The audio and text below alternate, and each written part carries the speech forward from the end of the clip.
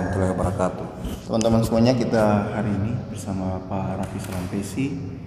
Beliau adalah Ketua Pokjar Universitas Terbuka Ternate di Sanana.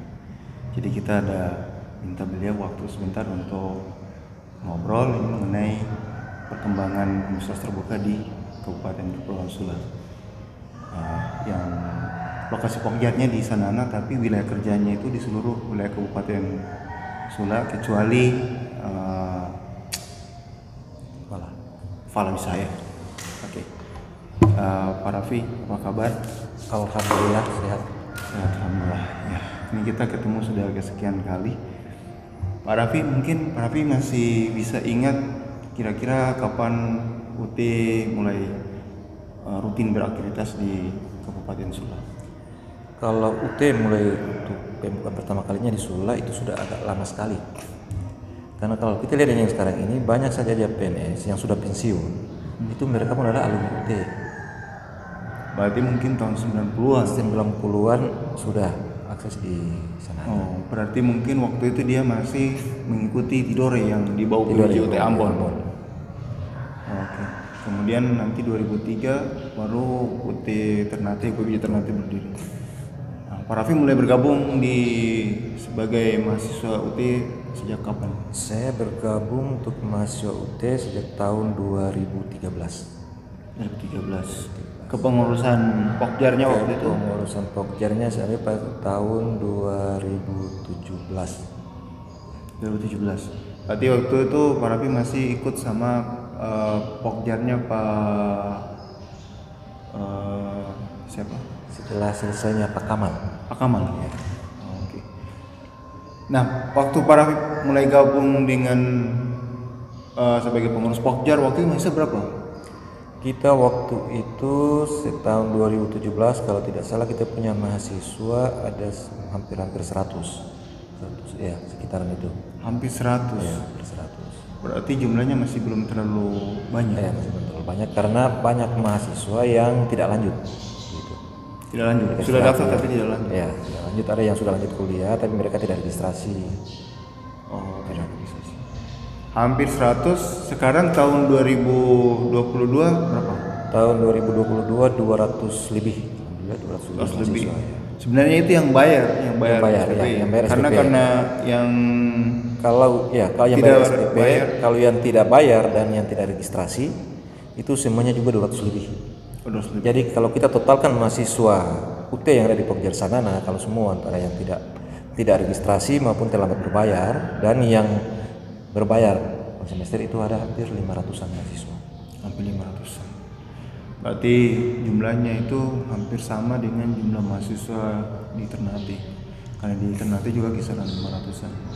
Tapi jadi yang aktif kuliah dengan bayar SPP itu sekitar 200 lebih. Nah, Pak Rafi, pengalaman Pak Rafi mengurus UT dari awal-awal 100-an kemudian sekarang sudah 200 lebih, itu bagaimana? Nah itu alhamdulillah juga, tapi banyak lika-likunya juga. Banyak lika-likunya ketika kita ini ada yang masih mindset teman-teman di sini terhadap UT masih rendah, belum terlalu ini. Tapi alhamdulillah dengan kita membentuk Pokjar baru dengan teman-teman bantuan dari teman-teman mahasiswa juga, ada juga dari alumni yang merasa prihatin terhadap alumni UT sendiri. Itu mereka banyak memberikan motivasi dan bimbingan, terutama khususnya kepada PNS yang belum sarjana.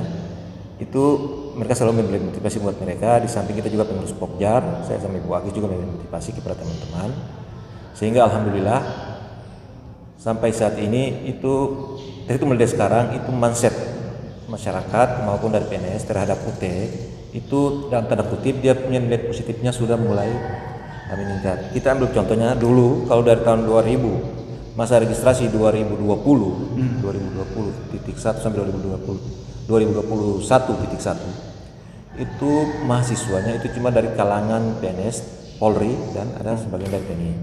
Tapi alhamdulillah dengan 2022 kemarin itu sudah mulai dari adik-adik kita yang baru lulus SMA dan sebagian besar alhamdulillah mereka sudah melanjutkan studi di UT.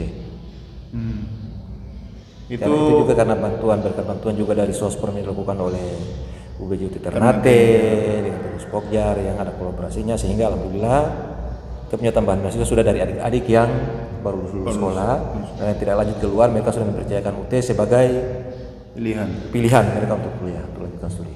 Kalau di jumlah dari 200 sekian itu yang teman-teman kita yang dari lulusan SMA itu kira-kira berapa banyak atau berapa persen?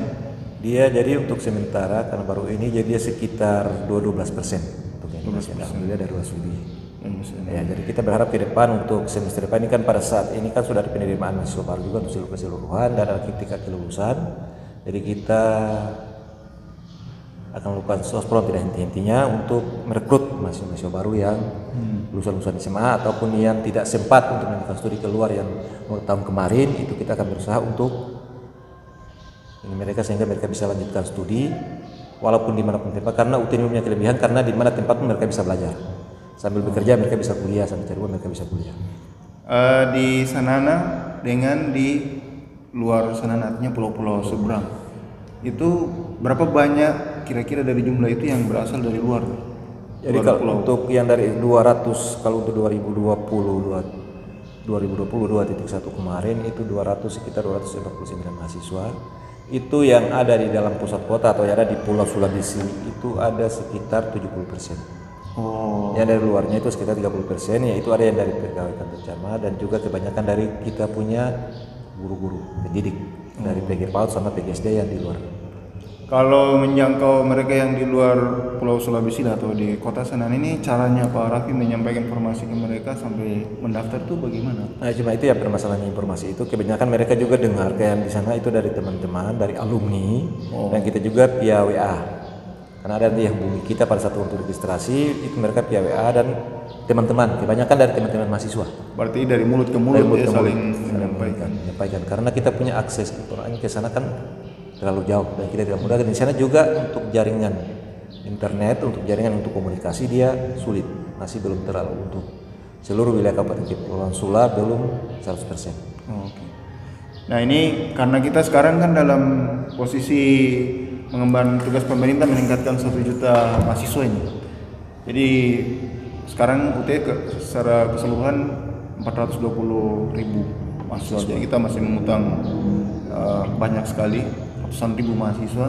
Di sana sendiri untuk membantu supaya meningkatkan jumlah mahasiswa di sana, kira-kira upaya ke depan bagaimana? Ya, kita punya upaya ke depan itu alhamdulillah, dan kita juga sedang ini, dan kita akan tetap melakukan sosialisasi dengan teman-teman kita yang mahasiswa ataupun dengan alumni UT yang ada di sini. Karena sudah dari kemarin kita sudah indikan dan kita sudah targetkan bahwa ketika pada perguruan mahasiswa baru itu kita harapkan satu mahasiswa minimal satu mahasiswa baru. Oke, jadi ada minta bantuan partisipasi dari mahasiswa sama alumni UT yang ada di sini. Nah, kalau kendala yang dihadapi selama mengelola UT di sini bagaimana? Kendalanya itu banyak juga sih. Kalau kendala yang pertama itu kendalanya ketika ada kelompok mahasiswa. Kendala termasuk masalah jaringan.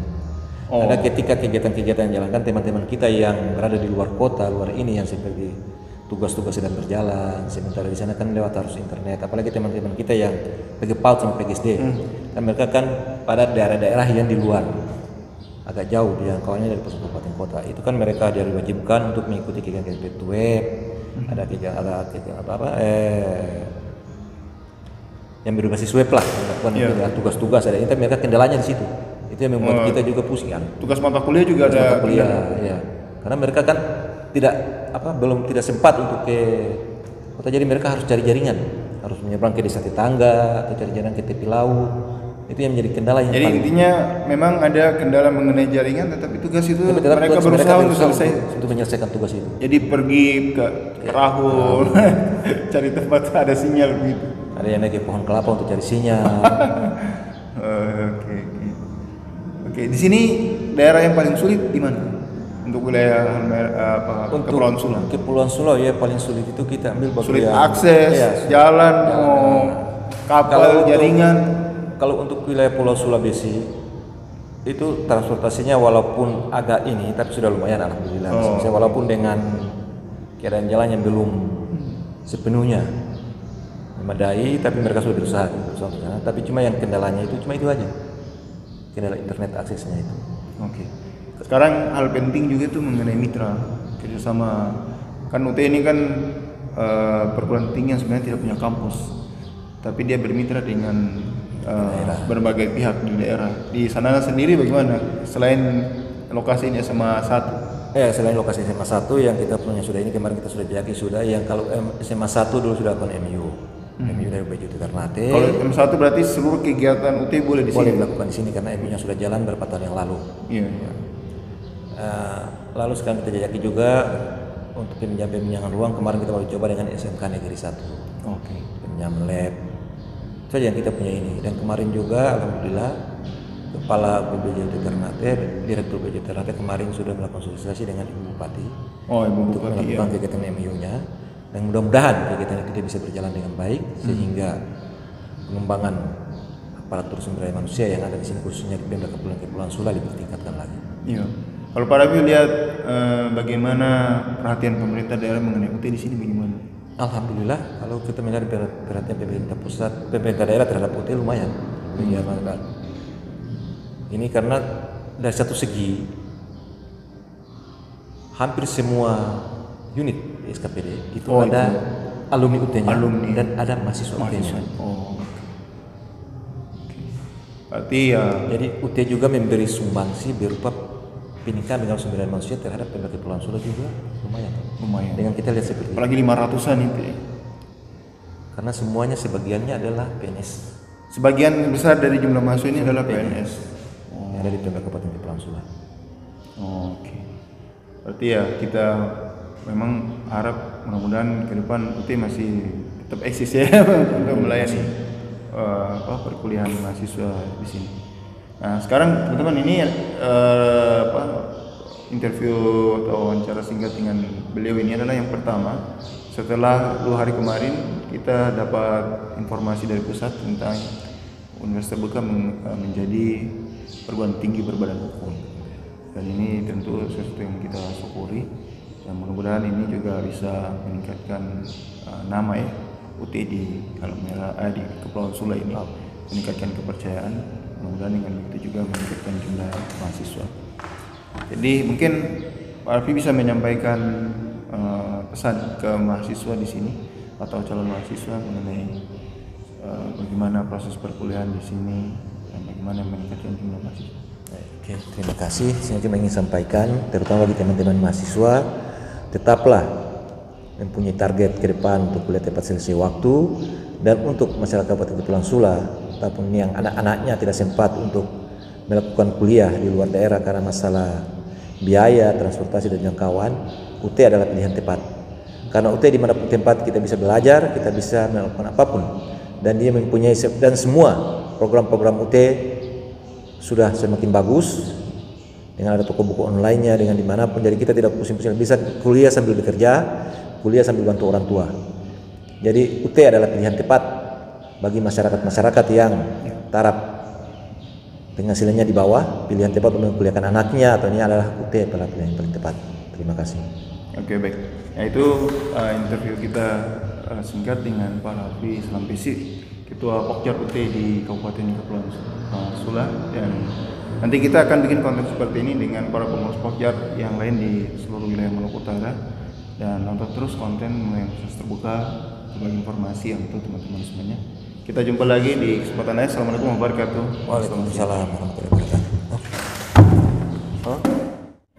Terima kasih telah menyaksikan video ini. Mohon berikan dukungan dengan cara subscribe, like, dan juga share, serta tinggalkan pesan pada kolom komentar. Sampai jumpa.